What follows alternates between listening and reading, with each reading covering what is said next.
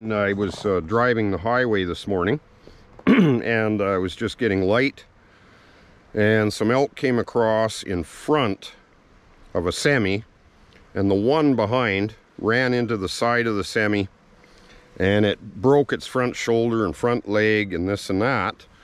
So I phoned the hotline and phoned the COs, and they showed up and they had to put this elk down.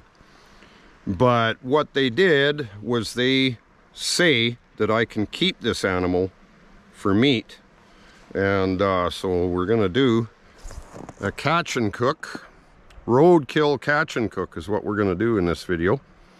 I got to get it out of the ditch, and I know people might be driving by when we're loading this thing from the side of the highway, and they're gonna think, what are these guys doing? They're not supposed to do that. But I have permission to take this animal, so we'll do this catch and cook.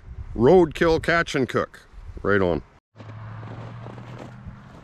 I'm just gonna winch it out, and hopefully we don't create a big scene on the side of the highway with people coming by.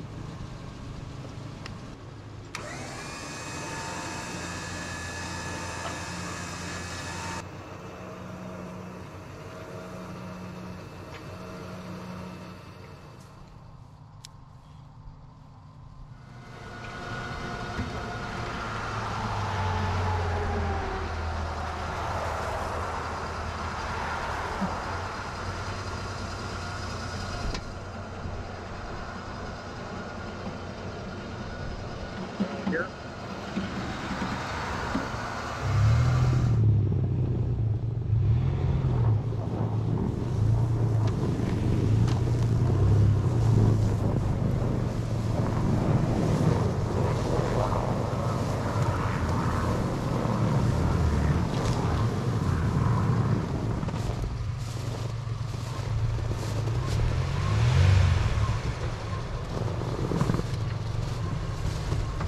This is absolutely unbelievable.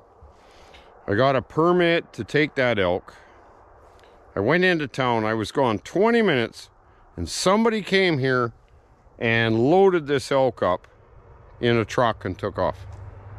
Unbelievable. I finally get a permit to take one, and somebody just comes and takes it. Like, it was sitting right here. You saw it on the video. Now we just got some fur sitting here, and this is where they loaded it up. We're right on the side of the highway. They backed right up into here and just took my elk. Unbelievable. Now, I have not been ice fishing this year, and the lakes in the valley, most of the lakes I know now are open water. But I've been away a lot, down on the island, Oklahoma, as you know. I missed a lot of the ice fishing. Now, I'm not sure if I can get into this spot, but I'm going to give it a try. Hopefully I can do a catch and cook, catch a nice rainbow, and do something like that. I hear something crashing in the bush here. Maybe an elk, maybe a grizzly. The grizzlies are out. So I'm going to dig some worms here, and we're going to see if we can get to that lake and do a catch and cook in this video. Just something short and simple. And this video is brought to you by Tim Hortons Coffee. I'm just kidding. It's just to collect my worms. I usually find worms here, but it's early spring. I can actually usually find them in the winter, but they're few and far between. It'll take a little while to find any. Dirt's definitely cold. One little guy. Ooh, that's cold on the hands. Got another one. See, even in winter you can actually find earthworms in a damp place that doesn't freeze right solid.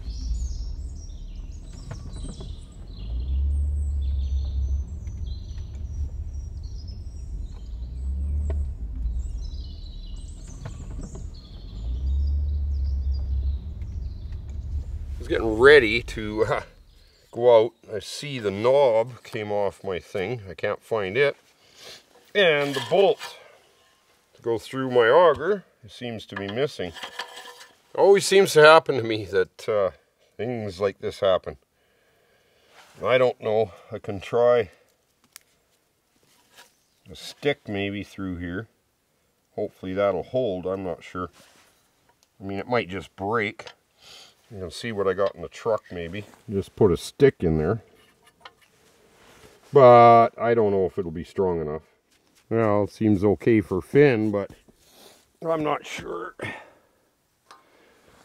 We got a fresh snow. I'm not going to go out too far before there's a dock here, but I don't see the dock.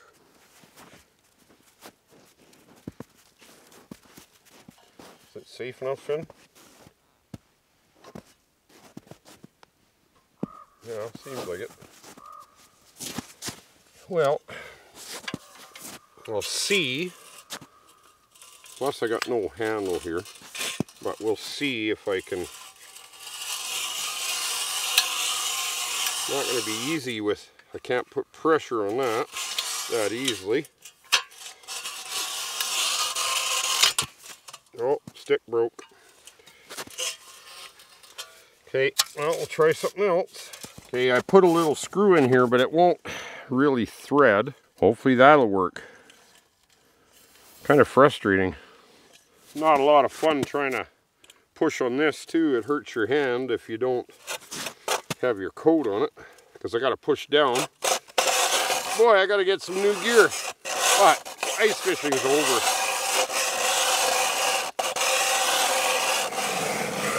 The ice is getting softer, I can tell.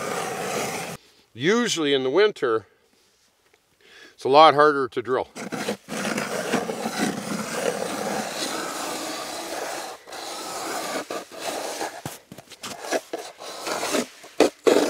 be getting close.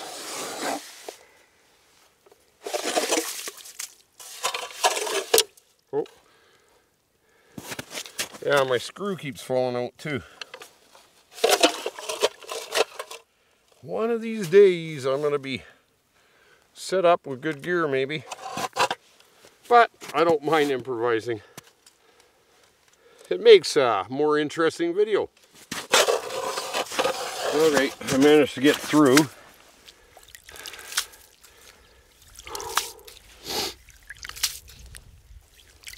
It was a bit of a chore. The screw worked, stick didn't. That water is cold. Imagine falling through. Ay, ay, ay. Wouldn't want that. That was a bit of a workout, just with that Mickey Mouse setup. Anyway, I've used a hand line most of my life. I think I've caught as many fish on a hand line as I have with a fishing rod. Never put a hand line down. I mean, they're very handy just to put a few hooks, spool a line, and you're good to go. I'm not going to use any weights. It's heavy enough to go. And then we wait. And hopefully we don't wait and wait and wait. It's just harder to tell when you're at the bottom without a weight. But I should be able to tell just by watching the line. And actually I think I'm deep enough. And then I'll just leave the spool here. If a fish pulls the spool in, the spool's going to float anyway. So I think I'll get a stick from over there, just so I know when I'm getting a bite, I can see it. Okay, now I'm pretty sure I'm deep enough. I'll just see if it's still going. Still seems to be. So, but that's deep enough, I'm sure. I'm just going to tie a loop in my line. I'll just put the stick through the loop. And then I can put my stick in the hole here. Well, you can't see the line, but then I got my loop just right here on the end. So, primitive fishing setup, but it works every time. As soon as the stick either flips over or starts moving, I know I'm getting action, and then I can react. Look at that. My stick's bent over. Yeah. I wasn't even paying attention. Okay, I got one.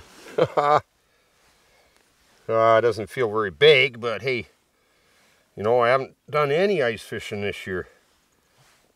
Oh, wow, he's a pan fry for sure. There we go. Nice. Success. First ice fishing trip this year. They don't have much for ice fishing in Oklahoma. Little pan fry. Kind of skinny, but about, oh man, yeah, maybe they're not getting, he's about 14 inches long, but really skinny. Okay, well, I'll try for another one. I don't have much bait, but we at least have our catch and cook. Yeah, pretty skinny fish though. Well, I guess that's why they're biting, they're hungry. The neck break. Put them out of their misery instantly instead of let them suffocate on the ice. I don't like that idea. I don't. Okay, well, we'll try one more time. Yeah, I wasn't paying attention. All of a sudden I seen my stick was over and had one on. I just got another little guy, but I think I'll let him go. He's just tiny. He's only about 8 inches. He's not hooked that bad. I'll just let him go. I didn't have the camera rolling for that one, but anyway, I'll try for one more. But this fish here, really strange. Try to get some video of one biting. You can see the stick move, hopefully. Oh, there we got the bite. See? No, I don't care if I miss this one, but there's the bite. Because I got my one. Might be just a little guy. Put this back on. Watch our stick. This guy's just nibbling. He's not being aggressive.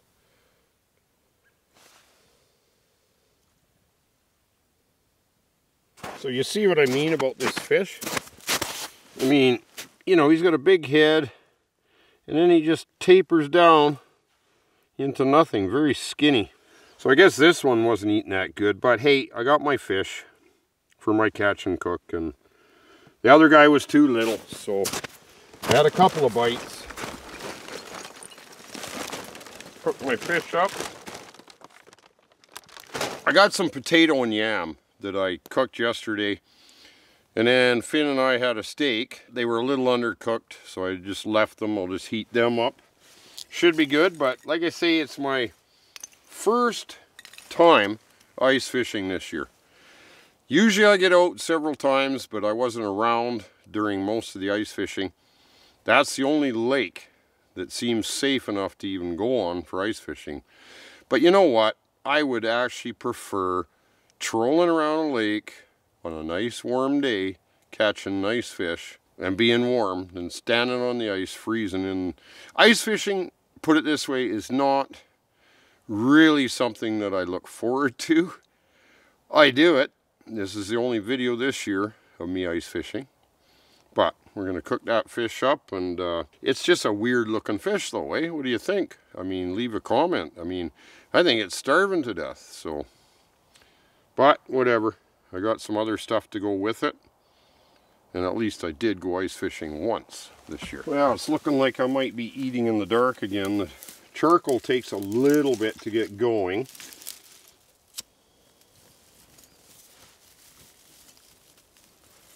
See how fast a lighter can be too? Always advocating lighters, aren't I? But a lot quicker than a bow drill fire. Well, spring is just about here.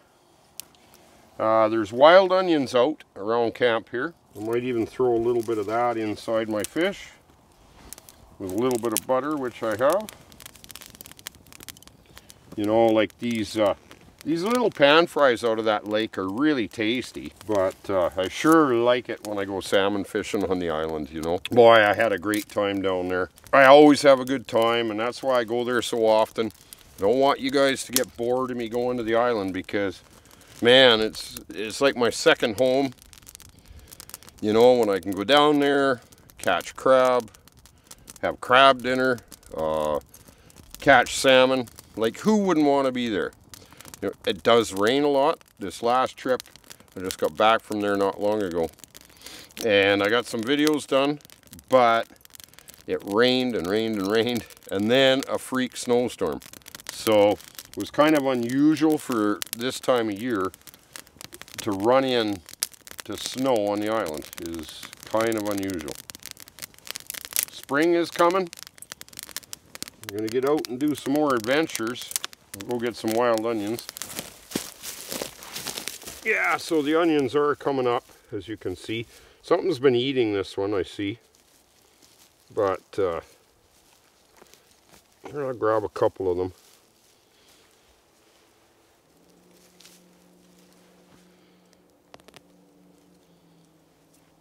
Throw in my fish.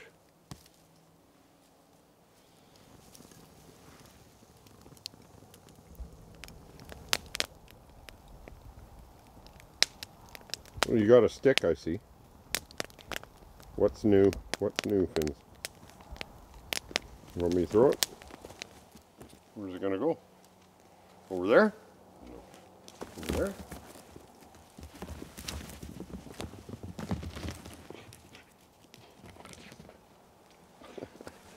Other guy.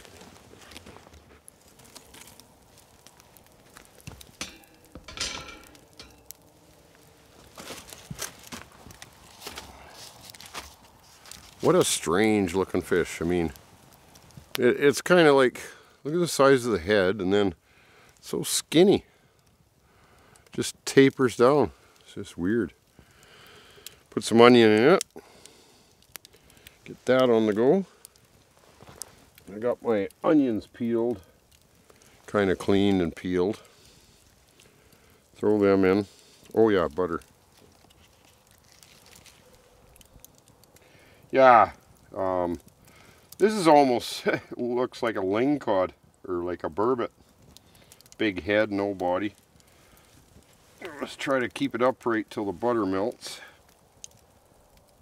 Not going to use a frying pan. But I am looking forward to this fish, because as much as I like fish, these white meat rainbows out of that little lake, they're just so tasty. So it's not a lot of food, really. I've got a can of dog food for Finn. Don't worry, he won't go hungry. But he loves yams. We'll share the veggies. He loves potatoes. That dog, where are you, Finn? I'm talking about you. Here, come sit over here. That dog eats better than any dog I've ever known. And yet, but he's so active. He never gains weight, really. But he's only 3. He just turned 3, actually, last month. So. Did you know you're 3? My butter's not quite melted, but I want to flip it on its side. Look at that. The head went through. It's so big. Doesn't want to come back out. Got to turn it sideways.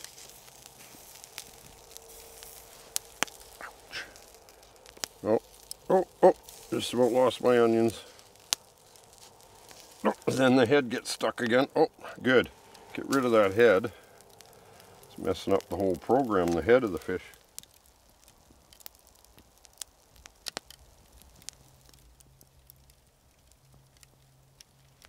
My dinner.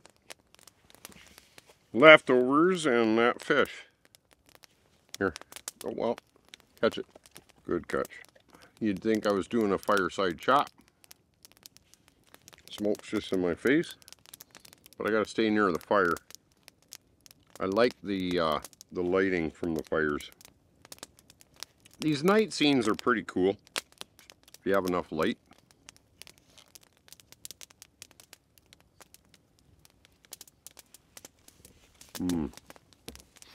That fish is so good. It's too bad they're not bigger.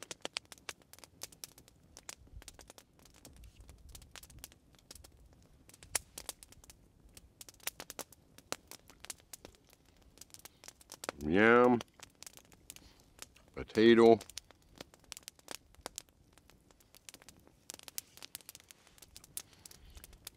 thanks for watching this video. It's a short little video. I'm gonna finish my dinner, feed Finn, and then go to bed. Simple. But you know, I was thinking that you know, some of these short little videos might be good for the younger viewers. Short little videos like this one might be up their alley. Not everybody wants to watch a 3-hour movie, 2-hour movie even, but I appreciate y'all, and thanks for watching, and I'm going to see you on the next one. I just had to go make sure I caught a fish for an ice fishing video, which I did. I had to let the other little guy go. I had a couple little bites, nothing major, but you know, at least we did an ice fishing video. We'll see you on the next one.